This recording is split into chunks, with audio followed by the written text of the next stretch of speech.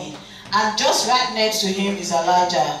Osun State has recorded a new case of MPOX in Ilesa West local government area of the state. Confirming the case, the Commissioner for Health, Jola Akinola, says the government has activated the incident management system to curtail the spread of the virus. The new confirmed case of MPOX on a 25-year-old male will be the second case from Ilesa West local government this year, as a previous index case was recorded there in March.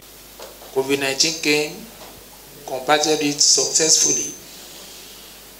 Cholera wanted to come, we prevented it from coming.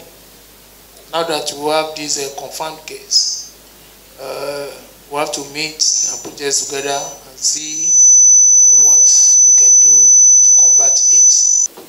To make sure that we do all that is necessary to curtail any form of outbreak.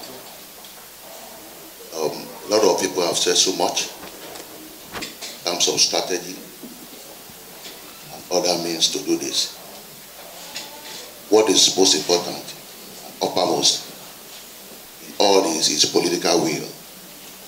I want to assure all that, please don't let us rest on ours. Our correspondent Adeni Folorenshaw reports that the Commissioner for Health urged Osun residents not to panic while promising to ensure contact tracing and engage in public enlightenment on the preventive measures against the new variant of the MPOX.